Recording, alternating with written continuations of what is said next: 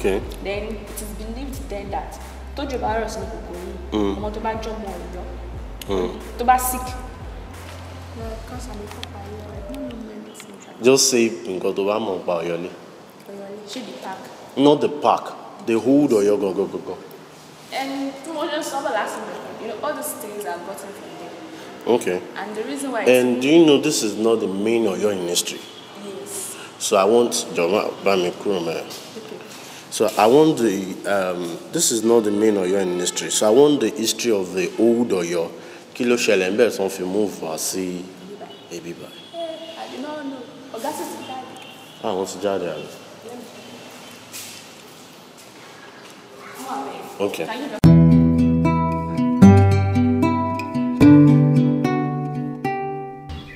So, recently ó kù bí i 2 days tí ọ̀run máa dọ̀pá ní Ọ̀yọ́ Alaafin. Mo lọ sí Old Oyo National Park láti lọ wá ìtàn ìdí tí àwọn Ọ̀yọ́mèsì fi kúrò ní Ọ̀yọ́ lé gangan ní ìgbé tí mo lọ ńgbà náà. Ṣùgbọ́n gbà tí mo débẹ̀ inú Old Oyo National Park níbi tí mo wà yìí and museum bẹ̀ ni mo ń wò ní ẹ̀yìn mi yẹn. So ẹ jẹ́ ká jọ débẹ̀ ká wò bí Old Oyo National Park nǹkan tó ní láti ọ̀fọ̀ àmì.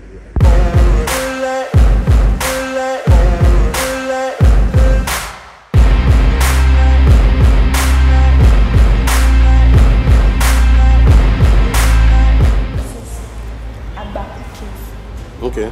Ó wà nínú history Old Oyo ILE ìpè tó máa ń ja ogun. Mainly ìgbà tí mo bí wọ́n lẹ́kọ̀ọ́ pé kí ni ìdí tó ṣe wá sí báyìí. He said mainly it's just nítorí ogun náà ni ṣe kó wá sí báyìí.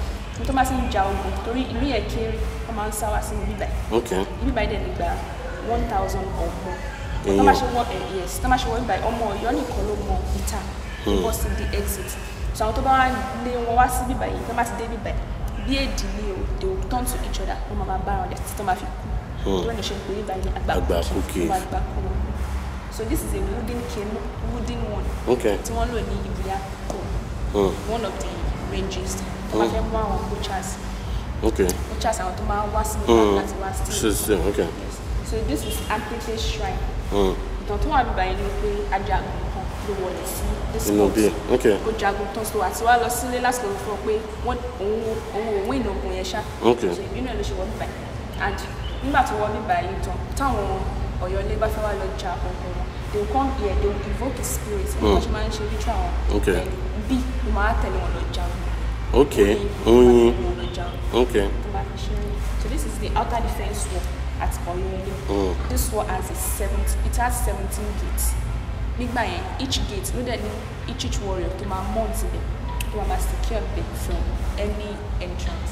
This is Yemosoro because the place is very rocky. Okay. So this is one of the rock. This is armory. Bí báyìí they máa ń gbé àwọn equipment ìjà wọn sí. Okay. Weapons so tó máa ti need them only tó ṣe máa ń pè jáde. Wọ́n á pè jáde láti inú bẹ̀. Okay. So this is Nigerian cave. There was around grinding stone. Okay, àwọn lọ́tàrí lẹ́kọ̀ọ́ yẹn. Then okay, Agbele, Betty Nelewa. That I said the ranges. This is okay. So Betty Nelewa, if you look at the image, èèyàn tó gbé nǹkan rù. Bẹ́ẹ̀ni. So one any man yam flour. So ìjọ tó lọ ṣe máa dúró sí wá sọ di. Òkúta. Ó dẹ̀ wà lẹ́gbẹ̀ẹ́ títí kò rí lè jù. Betty. This is Ogunjogoro, mysterious iron. Yeah, I think mo ti rí story eléyìí, but explain it. Bọ́jẹ́ kí n sọ nǹkan tí mo gbọ́ bóyá ó real. Nǹkan tí mo gbọ́ ni pé tó bá rò pé o lè gbé o ò ní lè gbé. But tó bá rò pé èmi ò lè délé gbé o wá gbé. Ṣé story yẹn real? Something like that. Oya explain real story for me. So wọ́n sọ pé tó ṣe wà yìí, the reason why it is mysterious is òun ló máa ń káàkiri fún like. So you cannot carry it from this spot to another spot. So tó bá wá ṣọlá ti gbé 100 people tó máa lift a day the new length tó máa drop it they will not be able to carry it again. And there is also a story tí wọ́n sọ fún wa pé àwọn kan bí àwọn coaches ẹ̀ ṣe wọ́n ṣàfẹ́ jí gbé bí ìgbé ó jẹ́ mysterious wọ́n wá gbé sí mọ́tò tó ṣe lọ mọ́tò yẹn lọ. So kò sáà ṣiṣẹ́ wọ́n ṣàníyàn láti pa àwọn rangers àwọn àjọ wọn ni kọ́kọ́ drop òkúta yẹn wọ́n ṣe wá drop òkúta yẹn mọ́tò yẹn start padà. So it's just like because then you got to like big code to them and be like that. So these are the relics of the ancient palace, and they are for cool. Toshi Wamba. Want to be buried? This is the information. If I not man, the money the information shop. This is the center. Because someone use maybe by being paid or your by in Kering. So be a tomba solo and the bear will mobility over automatic very by. They'll be able to locate the place. It's just like GPS there. I get that. So this is the Nigeria grinding site. You got to this is the site. Okay. Lotanga. So these are just the species of animals. So to one now, you're like. Going through for. This is why they should capture a lane. It looks very unique. Okay.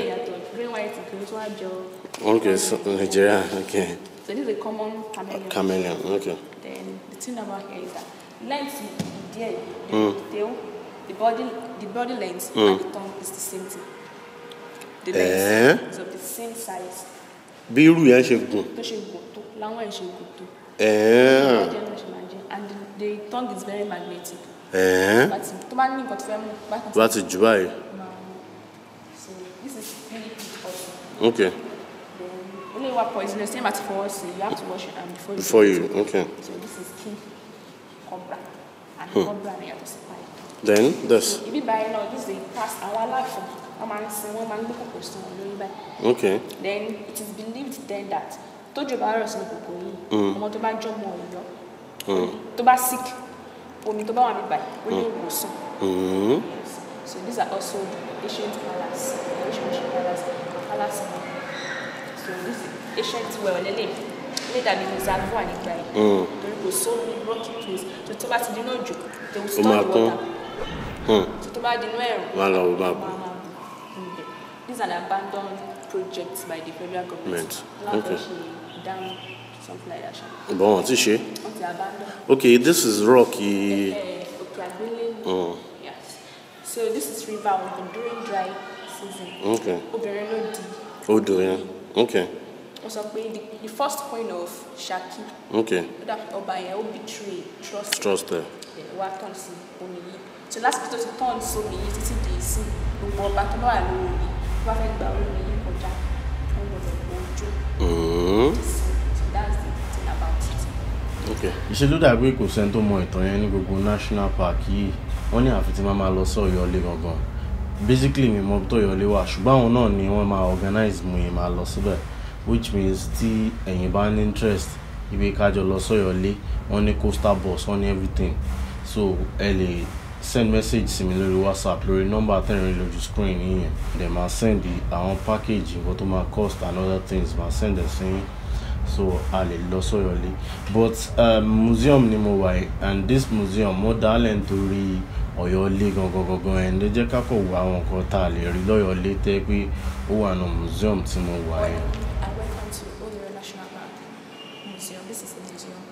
And Old Oyo National Park is one of the 7 national parks we have in Nigeria, and it's situated between the southwest and the north central of the country. A national park is a place where we preserve, we protect, and we conserve the indigenous plants and animals in that place. It's more like a barricade place that you preserve and conserve the things that are inside. So in the park, these are the skins of animals we have in the park. Here is just the administrative office. So I'll take you around and show you some skins. This is in the park we have 2 types of animals. We have the carnivorous and also the herbivorous animal which feeds on the plant. So this skin is known as the Western ant beast. It's known as the Rakumba in Yoruba. It's one of the herbivorous animals that we have in the park. We have 2 types of diapers in the park. We have a Suru and Etu. We have the red flanked diker and the muscle diker. The difference is the skin color, which is this is red and this is white. They are also carnivorous, herbivorous animals. This is the horn of an ebivalent. It's known as Efa in Yoruba. It is known to be a very aggressive animal in the park. Very aggressive. Do you have it in the park? Yes, it's in the park. Yeah? No, this is not the park. This okay. Is like the end. Okay, I get that. So this is just the museum. So this is the horn of a rock antelope, Marcia. That's the Roman. It's also herbivorous. Joshua, let's bam so Yoruba, to ba on. Can you explain this in Yoruba? Yeah. Okay, so Masia no man ni Yoruba. What they just like iduro and that iduro is. Okay, only one time. Yes, that one. Okay. Middle one be the cup and the. Okay. Yes. So only the shoulder be S. So only height S. That's just. This is the score giraffe. Come on, Agofon. Agofon what really silly part of it. Okay. But be that this is just a museum, so we collect different things. But one is our northern part of the country. So this is giant quarry. It's used for defense purpose. That's a little bit of our carnivorous animal. So, African civet cat. This is more like what are the cats? This is just this one on the back is also carnivorous animal. So this is the skin of a civet cat. Eta. Yorubamani eta lo komanta kibubara kutota. So skin. Kelele to man so eta lo man kokota. Bo mo we yan. Okay. What they like like madawa. It's man because even if you buy Zulu ones, they are captive. Like in a cool place, it is also more like herbivorous and carnivorous, lizard, iron, something like that. So inside the park, it did variation unique the Old Oyo National Park. It's not just only the animal and the skin that is the only historical site to the This is the fruit of bamboo. Bamboo? Sorry, bamboo. Okay. Adamsonia dictata. Okay. Gilse. Kí ló máa ń fi gilse ṣe? Nǹkan tó máa ń fi ṣe. Leafy gilse. I don't know maybe you know. Olú? Ká táwọn Hausa máa ń sí. Tó máa ń gbọ́ báyìí. Leafy gilse. And it's very, very healthy. Even this one too. Only our meat coconut to attach. Some countries use it. Only because I don't know which part of the West African country, but I heard the story that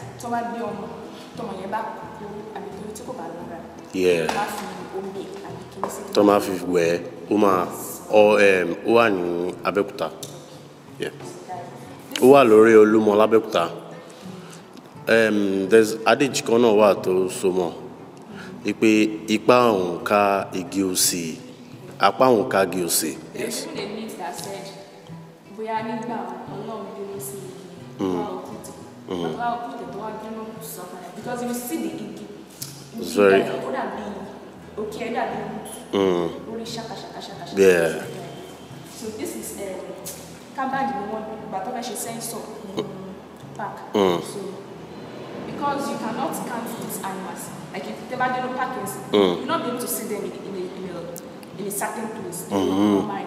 Okay. They believe it's an environment, their own environment. Natural environment. Exactly. So the man affect counting, Kabadi. So Thomas, still one there. And effectively, normally different kidney. Yes. Because all of the sensor look like activation sensor. The animal will look at it. Okay. Yes, if you see this place. It's different from that one. Look at it. Okay. Because yeah. Okay. Okay. Look there. So it's like carnivorous animals, lion, crocodile, even bigger than this one. Neighbor. Okay.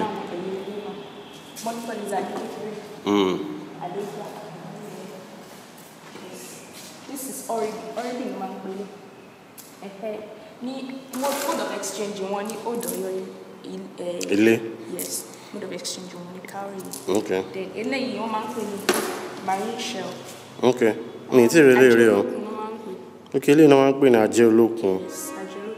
Thank you. Then what else pé tí kíní tó bá wà níbi tí èèyàn bá ti ń tajà. Tó bá ṣá ti wà níbẹ̀. You need fast sale. Believe me. So these are the scores of baboon, monkey, like that. Okay. And we have two types of ejo in the park. We have the roller and the rock pythons. Okay. What then you turn around? So this is the one to the Ó tún máa ń tóbi jù báyìí lọ. So this is the egg of an ostrich. Ó dà pé ostrich mi. Okay. This is an egg. And this really it is equivalent to 1 crate of normal egg. But there's this bare myth in bare reality in that you can feed any ostrich méjì kanra wọn. I don't know that. Ṣé ostrich ni? There's one animal that you can feed any kanra wọn tó máa gbọ́ ibi tó bá wà ostrich náà. Okay, má sọ̀rọ̀ lọ.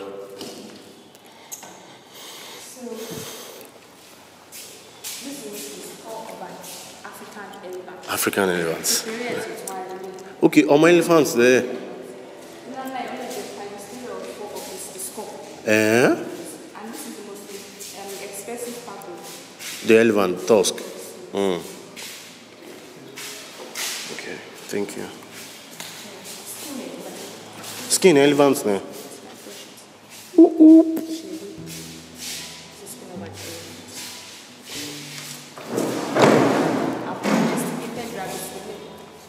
Domesticated, Abby? Okay. Taxidermizing, just like for okay. These are it's the big one, Abby. No, not this one. Okay. You need to let it depends on the size of the head. And if you look at it, Africa. That's true. Elephants. Okay, it's the African elephants. Man, your map. Different type of elephants. Yeah, I know. So okay. These are just the musical instruments. The man. Maybe.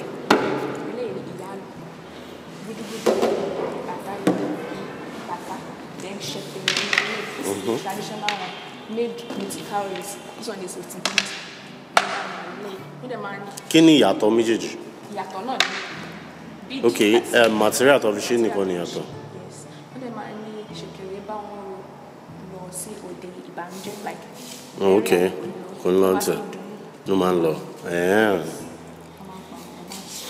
Ṣèkèrè ń bá wọn lọ sóde ìbànújẹ́. Okay. Ayọ̀ ọlọ́pọ̀ líle. Okay. Indoor games. Then there is something that attached to this one pé ẹni tó bá yẹ kó máa ń bínú fùfù tó bá ti tayò yìí wọ́n máa ní kó lọ tayò ṣe pé tó máa ń tayò yóò máa ń fira wọn ṣe ẹ̀yẹ tó máa fi ṣe ẹ̀yẹ lẹ́ẹ̀kan lẹ́ẹ̀mejì yóò lè gbà. ọ̀rọ̀ sára. Then this one is the local beat tó máa ń lò ní ìgbà wọn. Okay, traditional one. Traditional ones ẹni tó bá lò lè bá yẹn sí bí a bí ẹni tó wà important àyà ọba ni. And to share which we see the difference. Okay. This one is the exotic. This one is made from palm kernel shell. Oh, really? You know what fish about one by. Yeah, bangles. Mo ti rí àwọn bangles kan tẹ́ pé ó tóbi jù báyìí lọ. Tẹ́ pé bronze ni, ó dẹ̀ heavy. Báwo ni wọ́n ń kó pẹ̀lú kírun kan báyìí? So, apasa náà pẹ̀lú. Apasa. Sword. No. Kíní tó máa fi ń hun aṣọ òkè àpáṣá.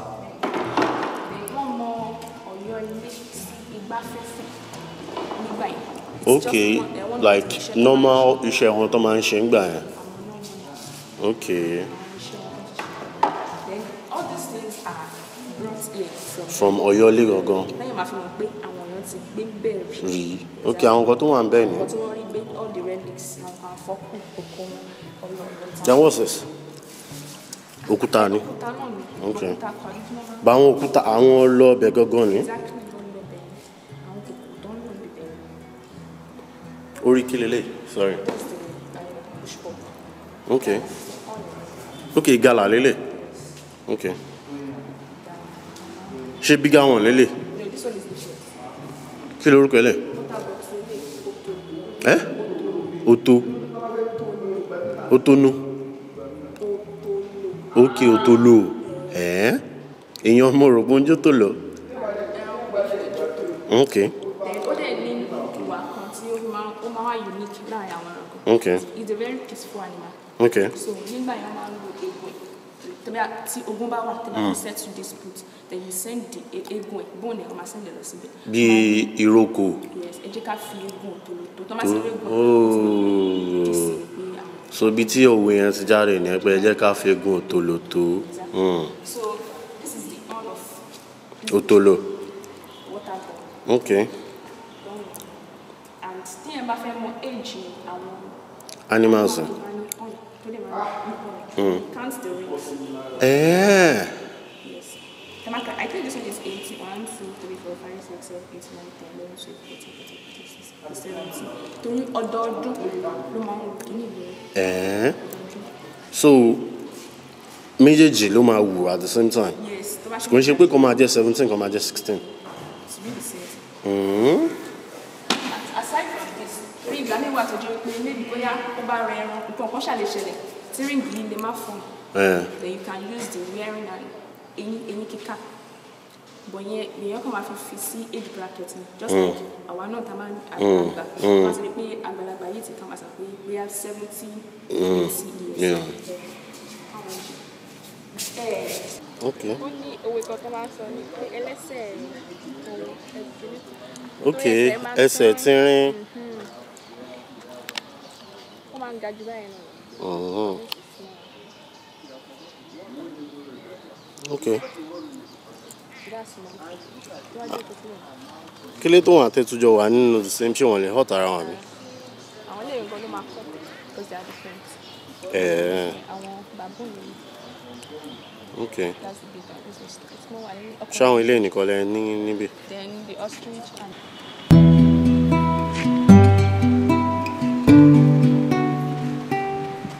Ostrich ní nǹkan tó ń wò lẹ́yìn mi. Ogongo, àbí? Okay. How old lè?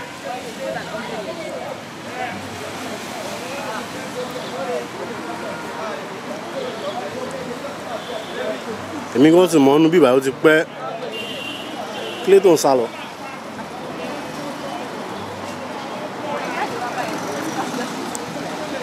Kílé tó wá jáde lẹ́nu. Ò tí ì rere.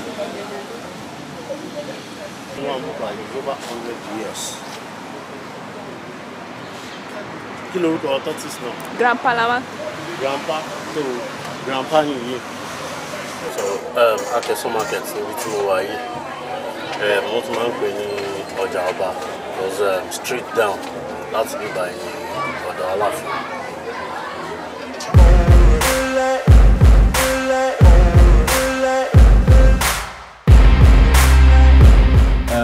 Like the story of Oyo and Solo, there's this thing tí mo tún wish I had the story because even títí dìsìn kí ló lé àwọn Ọ̀yọ́ Mèsì kúrò nínú lọ́yọ̀lé.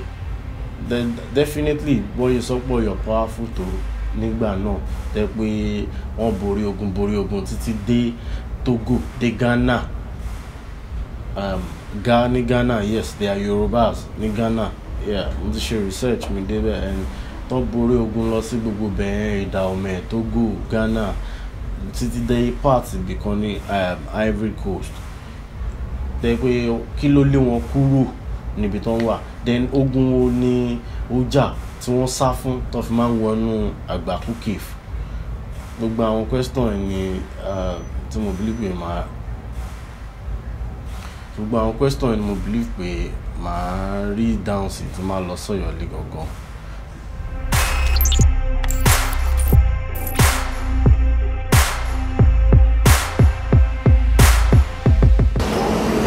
Ẹ fi àgìmọ̀ ọ̀ṣàgbọ́n wà mẹ́. Ẹ fi ẹran méjì pọ̀ mọ́ kan sí. Àmàlà mẹ́ta ẹ̀jọ̀. ẹ máa gbowó ọ̀hún fún ọ. Bí ẹ bá bu àwọn ẹ̀sọ́ tẹ̀tẹ̀.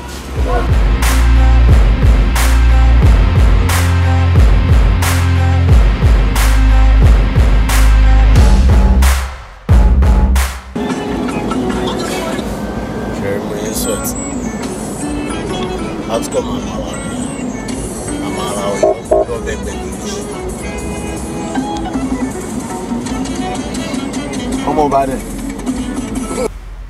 kò ní ju báyìí lọ lẹ́nu ìjẹ́ kó tó dìgbà míì ẹ má gbàgbé láti like ara yín ó dàbọ̀.